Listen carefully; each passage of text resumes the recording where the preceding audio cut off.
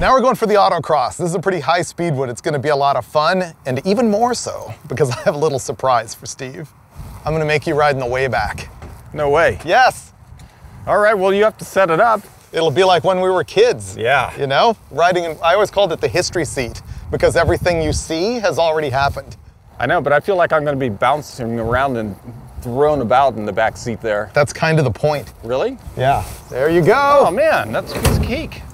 Mint.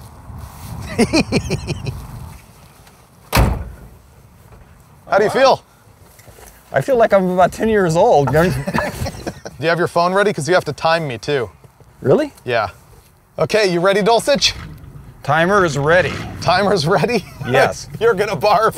It's a little disconcerting from back here. Is it? Yeah, because I can't see what's coming up. Okay. Wow, this thing's a rocket! Whoa! Whoa!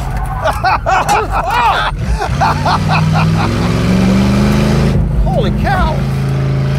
The fumes back here are really choking. Holy man! This 440 hauls butt! Say when. Oh!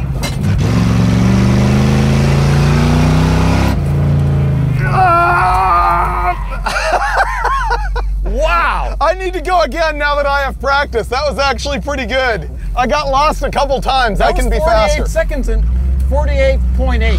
Oh, well, 48.8 is a good time. I know. This thing handles so bad. But I missed the track a little bit. Now that I've learned it, I think I need to go again. He's gonna time me. Ready when you are.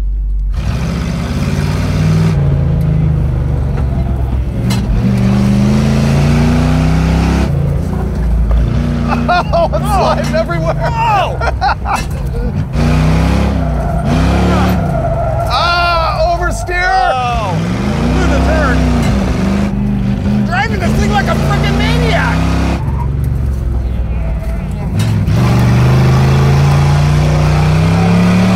You're crazy, man. What did it do that time? You're a freaking maniac. Oh, I forgot to push the button. What? I You seriously didn't time that? I forgot to press stop. I would say that was 47. I'm sorry, I just forgot. Does this mean we have to go again? Yeah, I was just so distracted. Are you going to remember to time me this time? Yeah, when you get to the end, shout out because I can't even see the finish line. Okay, third and final round with the Gargantua wagon. Ready? Yeah.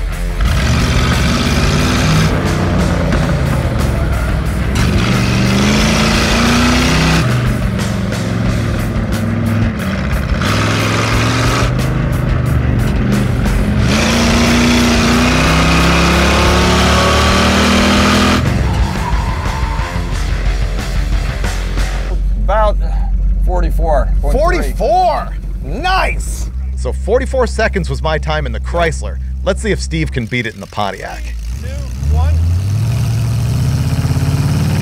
Oh, this is weird.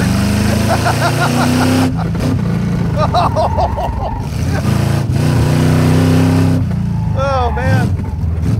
It's like Drunk Dad in 1967. I feel like I could star in Mad Men. Ooh, he's doing pretty good. One more turn. Uh-oh. I hit a cone. That was good, man. I handled that like a boss. Oh, understeer. Oh, fail.